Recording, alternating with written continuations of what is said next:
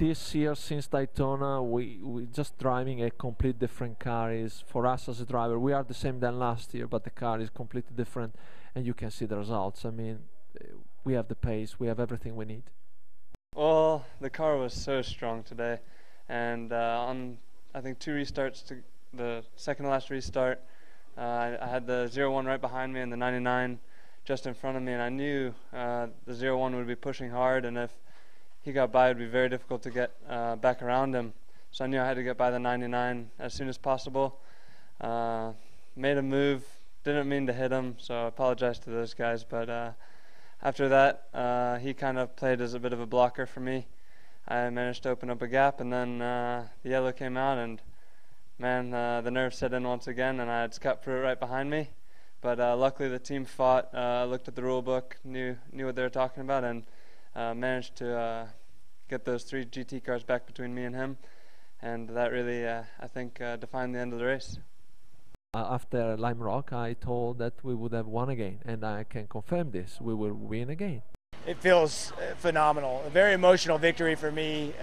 You know, growing up watching Hurley Haywood race the 911, Brumos number 59, and then being able to follow in his footsteps and win here the 6 hours of the Glen, which is a very difficult race.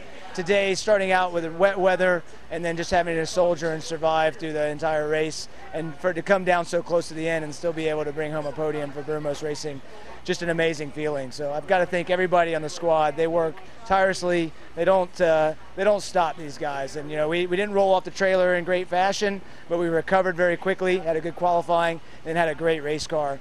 And everything just fell our way. But it just means a lot when you have a squad that works this hard.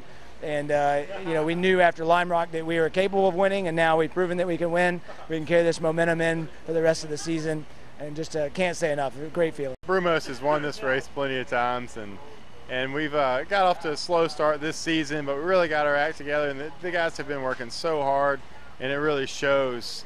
Now Lime Rock on Monday we had a podium, and now we win this race.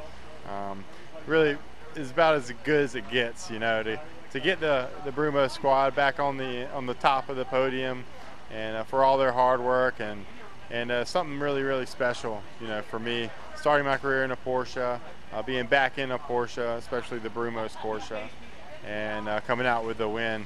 So it wasn't easy for sure. There's a lot of fast cars out there. The GT, you know, field is so strong now and so competitive, and we were running out of fuel there at the very end, and some things went our way, and we were able to come in for a splash of fuel and make it across the finish line.